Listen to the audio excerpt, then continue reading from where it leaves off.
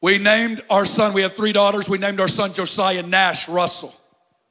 We named him after Daniel Nash, who was an intercessor with Charles Finney during the Second Great Awakening. Who's ever heard of Daniel Nash? Most people don't know about him. Everybody who knows about Charles Finney.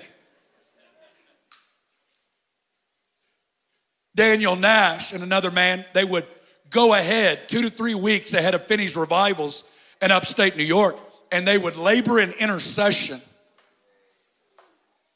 to win the battle in the heavenlies so the word of God would go forth in power.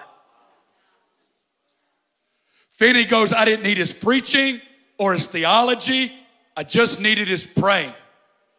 And he said he would always walk in on the very first night. Nobody ever saw him. He was hidden. He would walk in on the very first night. He would look at Finney, completely drained of color, and this is all he would say: the Lord has come. And Finney goes, I never knew a time he was wrong. We're talking about hundreds of thousands of souls swept into the kingdom when the Lord has come. When the combine harvester has been released in upstate New York.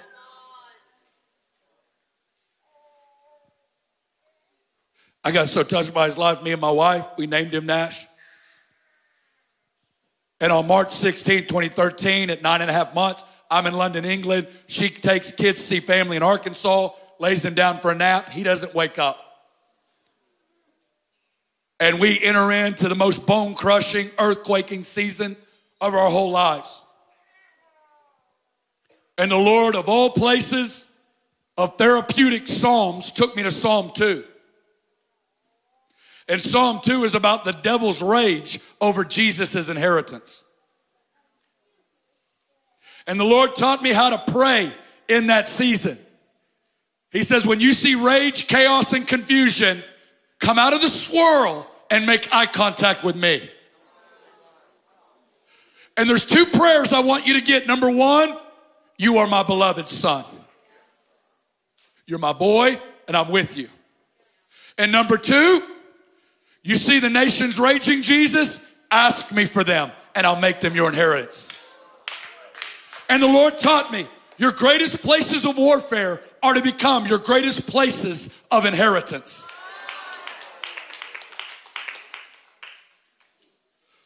So 2015, I'm praying, God, what's my inheritance? I know my marriage. I know my family. I know it's generations. But God, what is it? And it was in that season that a friend of mine sent me a dream. And in the dream, the church was under siege. Cultural wars were increasing. And the church began to realize we don't know how to pray in these days. And I walk into the dream smiling, saying, these are the days we've been waiting on. And my friend began to prophesy over me in the dream. And he said, Corey, for every one voice of awakening, I'm going to raise up 7 voices of intercession.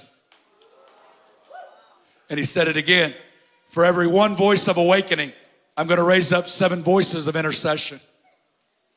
And he says, I've given Lou Engle the Nazarites, but I'm about to raise up Nasherites. And the Nasherites will be a hidden army of intercessors. They may not be known in the eyes of men, but they're going to be famous in heaven. And I'm going to hear their prayers, and I'm going to hear their cries. And I'm going to send revival in their day.